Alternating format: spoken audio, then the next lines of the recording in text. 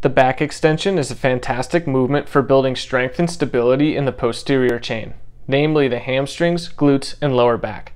This video will cover the back extension's points of performance as well as its movement regression, the Superman. The Superman starts by laying face down on the floor.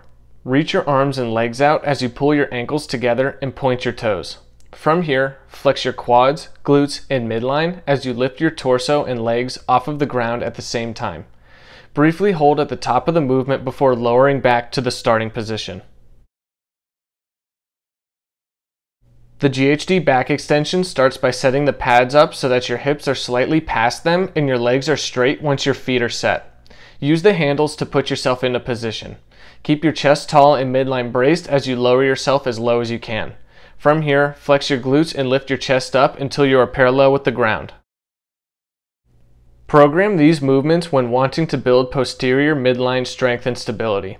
Once someone can properly execute the Superman, they are probably ready for the back extension.